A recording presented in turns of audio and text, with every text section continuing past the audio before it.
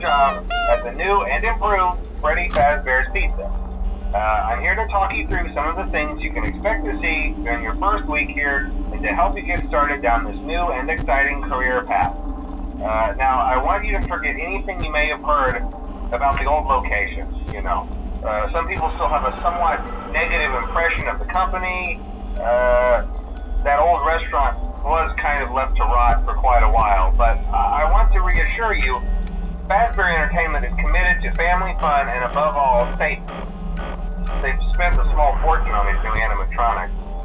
Facial recognition, advanced mobility, they even let them walk around during the day. Isn't that neat?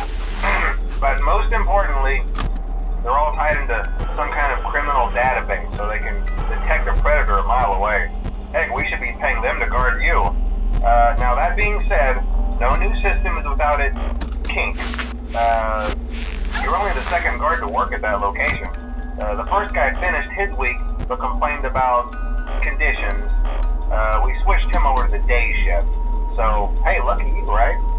Mainly he expressed concern that certain characters seemed to move around at night and even attempted to get into his office. Now, from what we know, that should be impossible. That restaurant should be the safest place on Earth. So while our engineers don't really have an explanation for this, the working theory is that the robots were never given a proper night mode.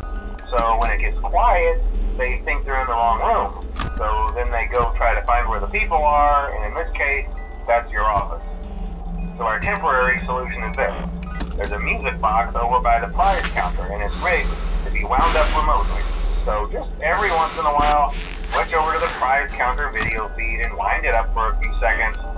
It doesn't seem to affect all of the animatronics, but it does affect one of them.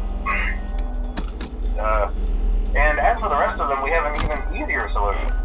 You see, there may be a minor glitch in the system, something about the robot seeing you as an endoskeleton without his costume on and wanting to stuff you into the suit. So hey, we've given you an empty Freddy Fazbear head. Problem solved. You can put it on any time and leave it on for as long as you want.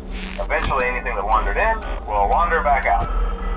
Something else worth mentioning is kind of the quirky modern design of the building. You may have noticed there are no doors for you to close. But hey, you have light, and even though your flashlight can run out of power, the building cannot. So don't worry about the place going dark. Well, I think that's it. You should be golden. Check the lights, put on the Freddy head if you need to. Keep the music box wound up. Piece of cake. Have a good night, and I'll talk to you tomorrow.